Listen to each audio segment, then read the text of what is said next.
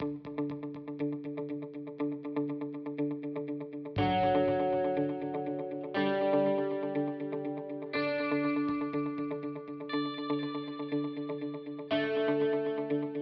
to the American Citizens Abroad podcast. I'm Michelle, and today I'm chatting with Angela, Operations Manager at Roman Vacation. Welcome, Angela. Thanks for chatting with us today. Hi, nice to be here. Thanks for having me. How about telling us a bit about yourself? How did you end up in Rome?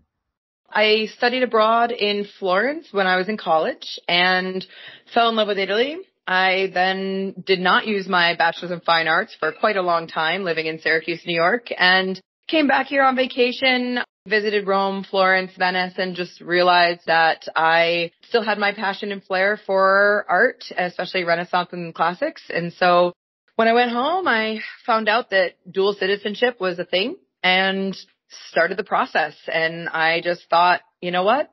I'm going to move to Rome. I was sick of the Syracuse snow and came over here and haven't looked back.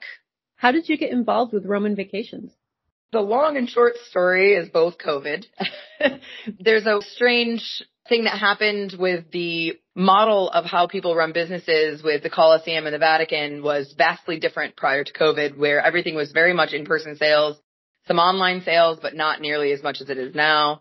And I had become a tour guide here in Rome when I first moved here. So I made a bunch of tour guide friends. And then after COVID happened and they opened things up here in Rome, a couple of them approached me saying that they had wanted to start a business based on the old model. And now that they couldn't do that, they wanted to see if me as an American who is highly motivated and good at detail-oriented things wanted to join them and start a business with a full website backing and all of the online platforms as well. So we teamed up. There's 3 of us and we opened up Roman Vacations. What insider tips can you share with us about Rome that we would never find in a guidebook? Oh, there's a lot. The main one I would say when it comes to visiting Rome would be if you want to see certain sites, always check what time of year is busy time and come not that time. So spring, March, and early April are really nice. Late October, early November are great.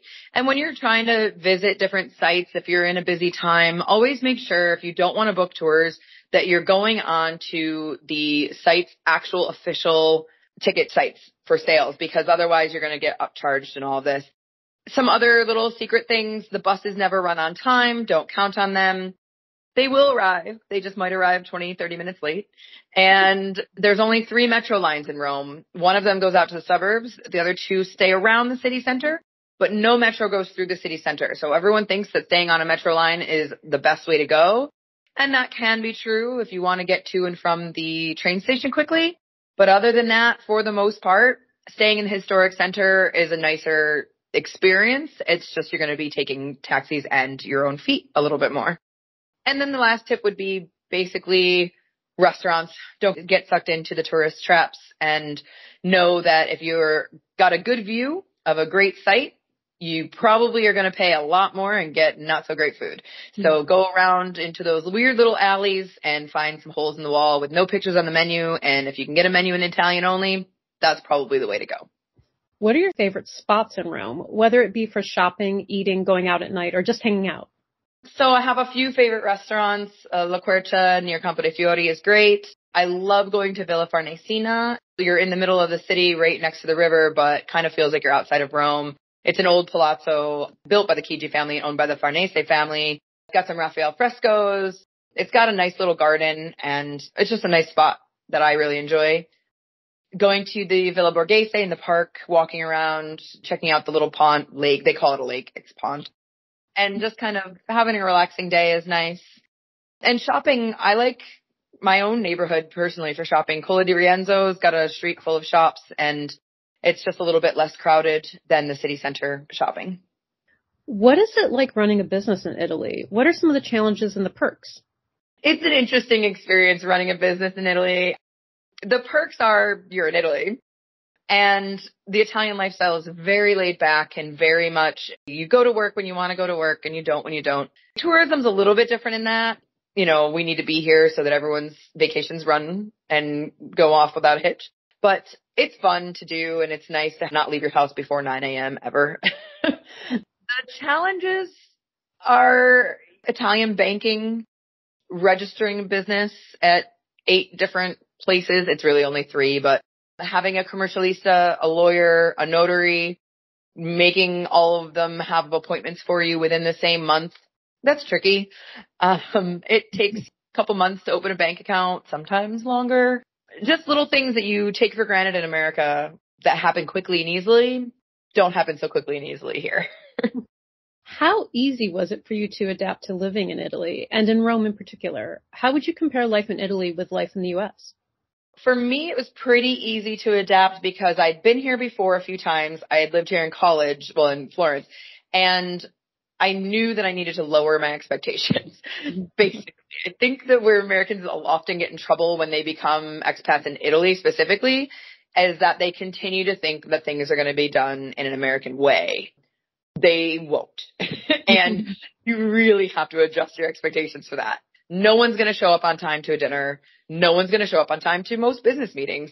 You're not going to be able to walk into a bank and say, I need a check for this down payment I want to put on an apartment. You're going to have a landlord that sometimes wants to file a contract and sometimes doesn't. And if they don't, they can kick you out. And you're going to be able to go to the supermarket, but then they're not going to have 5 of the things you need. And so you hit 5 supermarkets on your way home, or the shopping is all done in different stores. You have a butcher, a baker, and literally all of these things are in different places depending on what you need. It's different. It's unique.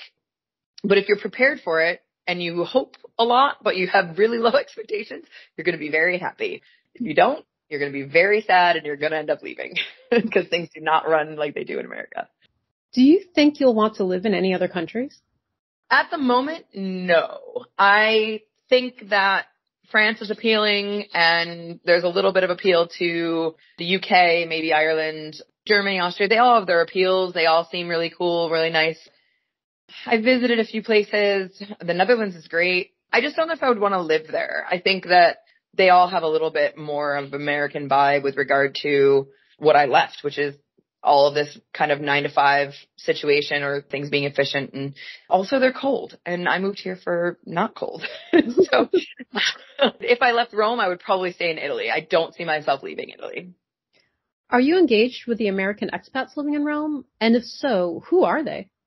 I am engaged with a few American expats living in Rome, most of whom are also in the tourism industry. There are a few tour guides that I know, a few people who are office managers and working in that side of tourism, a couple of English teachers, but mostly it's the tourism expats. So it's also not just Americans, quite a few expats from around the world in this tourism industry.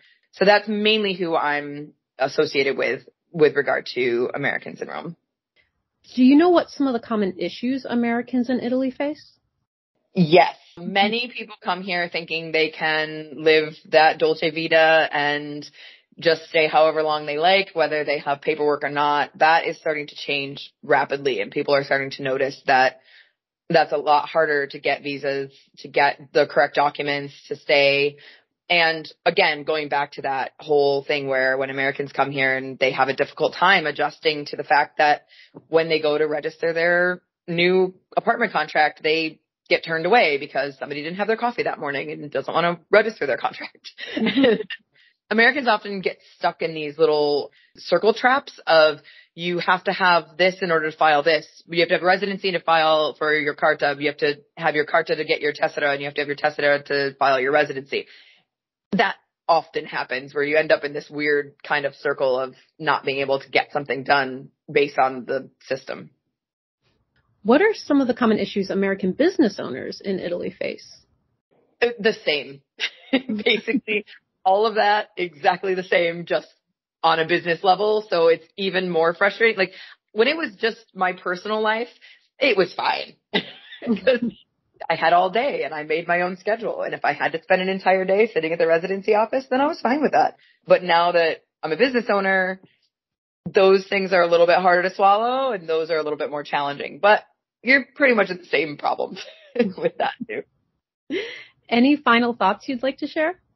For as much as Italy seems a little bit broken for Americans who come here, it really is an amazing place to live. It's a perfect laid-back lifestyle. Everyone's super kind. Living in the center has its perks. Living just on the edge is even better. You get to learn some Italian, or in my case, fake your Italian, and really get to know the people and how friendly they are and what an amazing place this is when you can walk out of your house and 10 minutes later be standing in front of St. Peter's Basilica or at the Vatican, or take a train for 30 minutes and be in Tivoli at the water gardens that everybody has on their Instagram. It's just a special place. So it's a really fun time and it's a really good lifestyle. So I would say there's some perks and there's some downfalls, but ultimately Italy is probably just as good, if not better, than everyone thinks it is to live here. Thanks for chatting with us today, Angela. Yeah, you're welcome. It was a pleasure. And I really appreciate you reaching out to me to do this. It's really, really cool. The American Citizens Abroad podcast is a monthly podcast that is published the second Tuesday of each month. It is edited and produced by me, Michelle, and is a product of American Citizens Abroad. You can find us on Twitter at ACA_podcast, on Facebook at American Citizens Abroad Podcast, or you can email us at podcast@americansabroad.org. Remember, give us a good rating on Apple Podcasts so other Americans living abroad can find us.